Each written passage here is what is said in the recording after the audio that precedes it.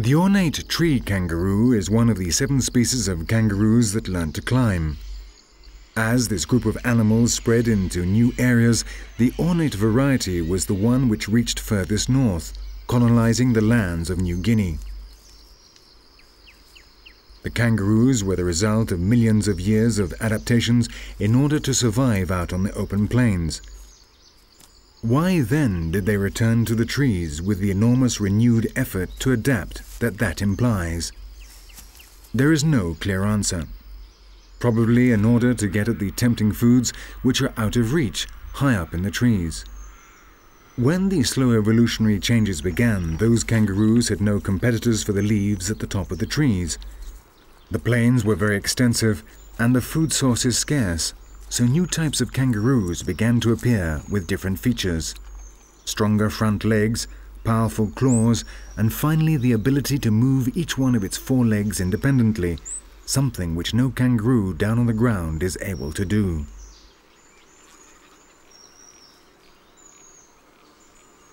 At the same time, the different kangaroos that had invaded the plains were in competition with each other. But as the climate became increasingly temperate and there was ever more open land, the kangaroos, which had developed a digestive system capable of assimilating the tough grasses, continued to expand.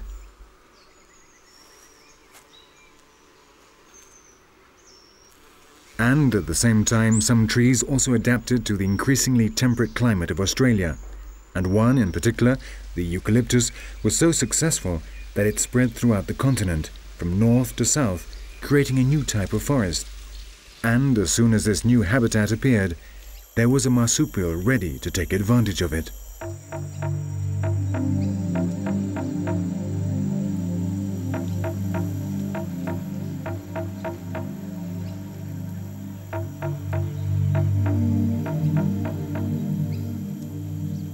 The koala was able to colonize the eucalyptus forests thanks to an adaptation which would seem impossible: the ability to feed on its leaves. The leaves of the eucalyptus tree are a combination of low-quality food, indigestible material, and active poisons. Any animal that could adapt and make use of these leaves would have absolutely no competitors, and that is precisely what the koala did.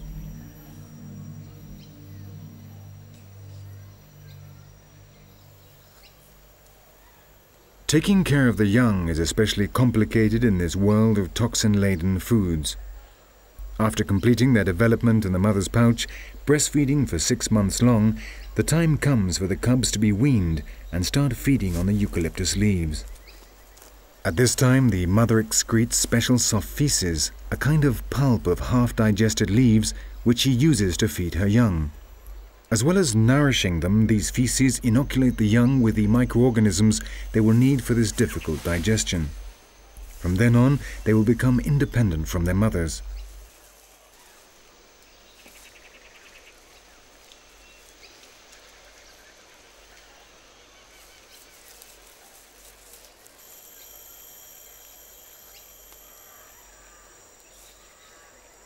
For most part of the day, the koalas rest among the branches of the trees. This is part of their metabolic strategy. As the food is very poor, nothing better than to rest for 20 hours a day and be able to function with the least expenditure of energy.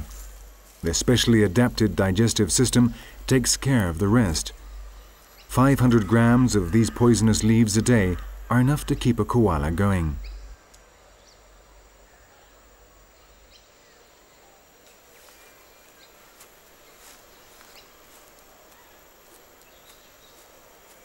On the ground, the koalas are clumsy and vulnerable.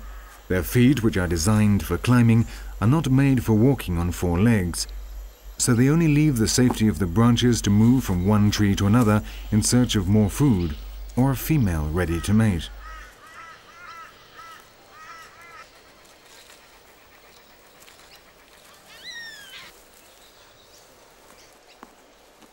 The koala is an example of the incredible versatility of adaptation of the marsupial mammals of Australia. But what happened to the monotremes, those primitive mammals which were also part of the exodus of Terra Australis, along with the marsupials, in those distant days of Gondwana?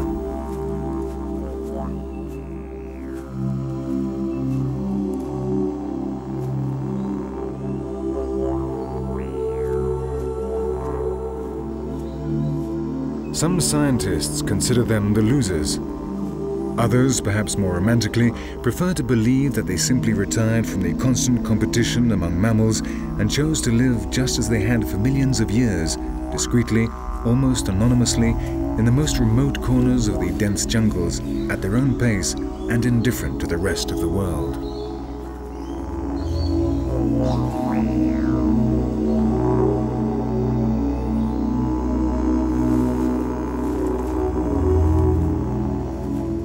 Today, in the entire world, there are only 3 existing species of these archaic mammals that lay eggs. 2 of them are echidnas, the long-snouted variety in New Guinea, and this one, the short-snouted variety, which can be found throughout Australia.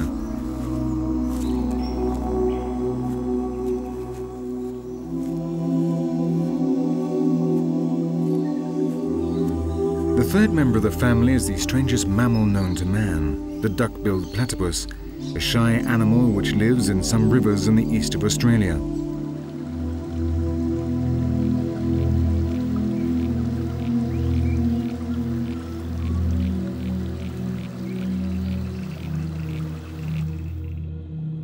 The rivers of Australia were no exception in the parallel evolution which has taken place over the 50 million years that Australia has been travelling alone across the Indian Ocean.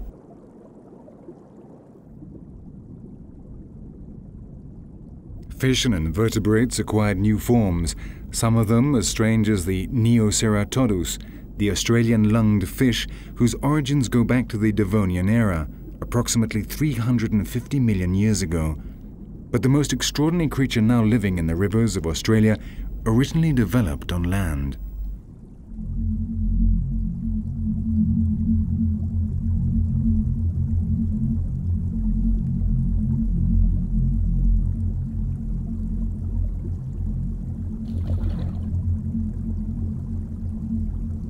The duckbill platypus looks like an impossible compendium of different zoological types. From the time Dawson sent his controversial sample to the British Natural History Museum, there were constant scientific discussions, lasting for over 100 years, until finally 2 zoologists demonstrated irrefutably that they were indeed mammals and reproduced by laying eggs. Although they are small in size, the duckbill platypuses would seem to have an insatiable appetite. This one has found a river crab. Crustaceans, mollusks, annelids, and even amphibians form part of their extremely varied diet, and their peculiar morphology means they are able to hunt their prey even in muddy waters.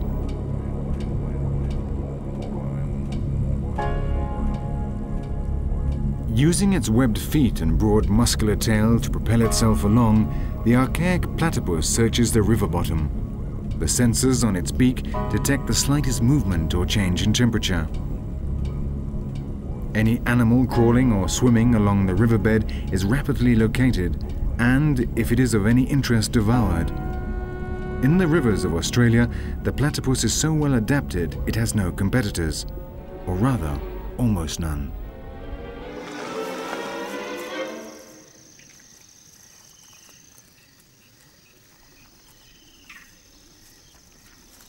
As in so many other environmental niches, the placentary mammals have also come up with a prototype.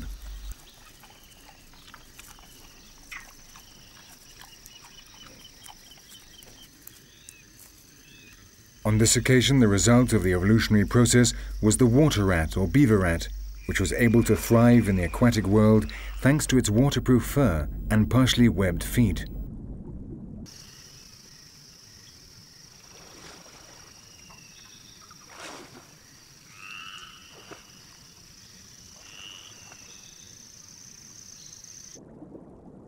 Strangely, no marsupial tried to colonize the rivers of Australia, and so the freshwater resources of this continent are shared between the modern water rat and the archaic duckbill platypus.